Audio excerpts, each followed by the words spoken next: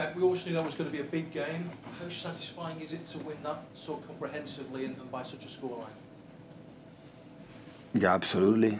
So our display was almost perfect.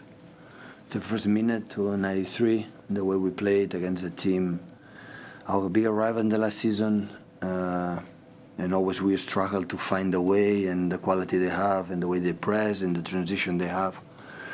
But all of them, start for Eddie, finish with Jack, were really, really good the way we played.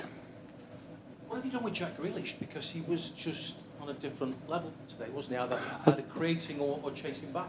Yeah. No, I think all the season had been really, really well. Now is the Jack, like we thought that, Aston Villa fans knows him really well, and it just question, nothing changed because we are doing the same we were doing in the previous season. It's just to believe, oh, I'm part of that, I can be here.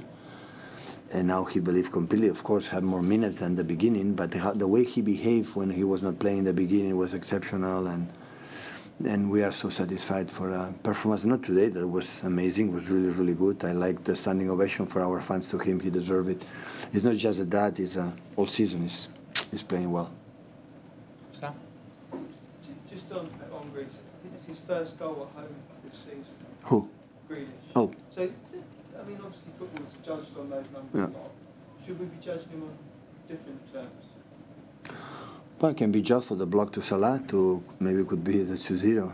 So football is more than the stats, and it's many, many things. And the way he gives us the tempo, the right tempo to play, and the right tempo to make an extra passes. And I could not imagine with the big name he is and important and the price the club paid, and have this humility and humble to run as a teenager. And that means a lot to me, for the team.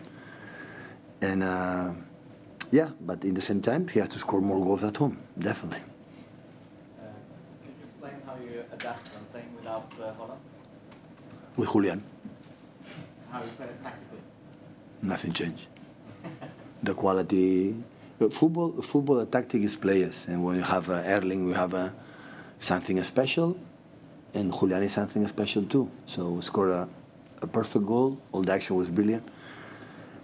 The vision to have the second one, to play in that position with Riyad, that he knows is there, and it was involved in the first 3 goals. And except 1 or 2 actions that in the beginning with Ruben, he set the ball not properly with the ball, and he was so clever, and because he's so intelligent. Listen, he's playing with the national team, he's World Cup champion, and if you are not good, you cannot play in a world champion team. So I'm very pleased. So thank you so much for the club, for Chiqui, for all the players, to scouting, to discover him for this prize, because a young player is like Jack, is incredible, respected a lot there because he's so humble. And of course, he make a really, really good game. Hi, Pep. I want to ask you about Stones and what makes him right now the ideal player in that hybrid role between right back and defender. Yeah, it's not easy for him. Always I thought since I arrived, I have the quality to play there. It's different when you see all the game in front of you, or you have to be in the position like he's surrounded for Anderson, Fabinho, from Salah, from Capco, from Elliott, and there in the middle. So it's surrounded like a bubble, and play there is not really easy. But it's so simple, have a lot of personality, and always I thought that, of course, alone maybe it would be difficult, but alongside to Rodri, and Ruben and Nathan help us a lot to understand the process. So, yeah, he played really, really, really good. Pep, after your equaliser, I think TV shows you interacting with a couple of the Liverpool subs. I think you showed Melo's hand. Is that something you just got carried away in the moment? Do you regret doing it? I was happy, and I said how nice was our goal. That's all. Right. So was this an attempt at humour and sort of interaction? Yeah, of course. Come on. If there's nothing else, we'll just do one more with Sam just at the front before the embargo, please. I mean, just going back to that point, it was pretty provocative. You seemed to celebrate right in Simicas's face. I mean, was there some sort of argument before then? Ah, come on. I mean, it's been all over TV. I mean, I'm so sorry.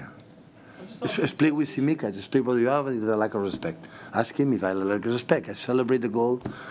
I was celebrating with my son on the floor. I come here and I said, "Oh, and the goal was nice, isn't it?" That's all. I'm so sorry if the TV.